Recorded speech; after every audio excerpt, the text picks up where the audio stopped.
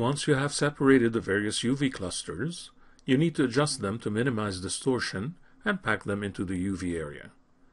Continue working on your file, or you can use the file named column packuvs.max you downloaded for this tutorial. Make sure the UV editor is open, as you need to work on the clusters you created. All of these clusters need to go into that small checkered square area. There are automated ways to pack UVs, but I for one don't like them much. I prefer organizing the packing manually, so I can favor those parts that are more visible in the scene, such as the main shaft. In fact, let's start with that. Select all the polygons that make that cluster.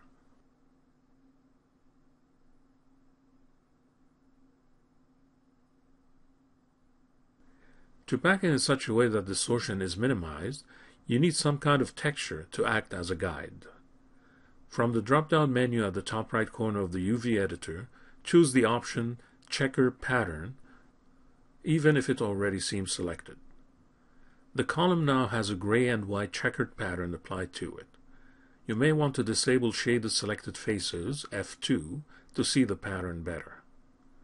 Next, use Freeform mode to adjust the cluster into the packing area. As this is an important piece, it will take much of that space. However, you'll need to narrow it down so the checkered pattern shows squares rather than rectangles. This is done by holding Shift and moving the corner grips in the UV editor. Next, select the cluster that represents the curved part of the capital. Adjust that cluster in the top right side of the packing area and make sure the checkered pattern is adjusted to show squares.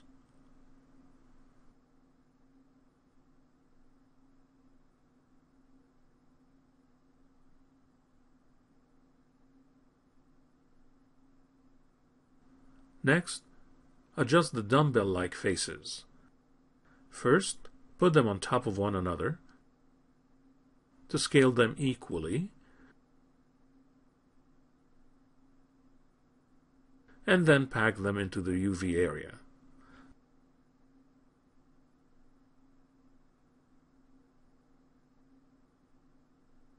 Avoid overlap.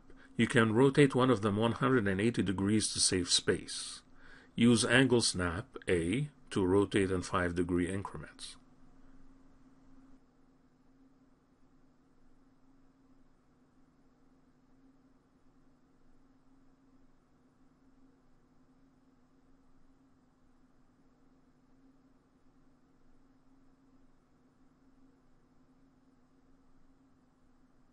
The rest of the procedure is pretty much the same, meaning it's a question of adjusting the size of a cluster and set it in the packing area.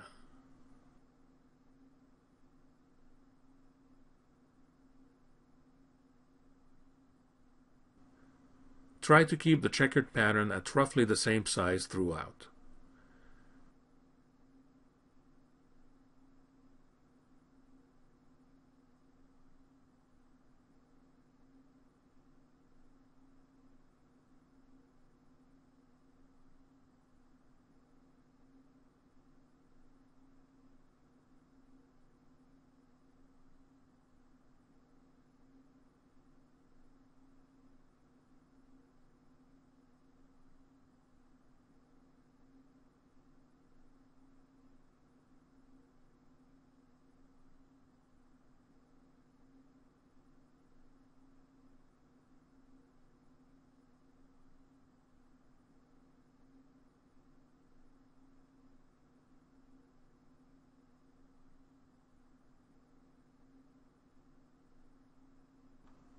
Once you are done, exit the UV editor and collapse the stack once again. The UVs will be baked and preserved onto the poly object. In the next movie, you use Render to Texture to extract normal maps by projecting data from the high poly components onto the low poly column.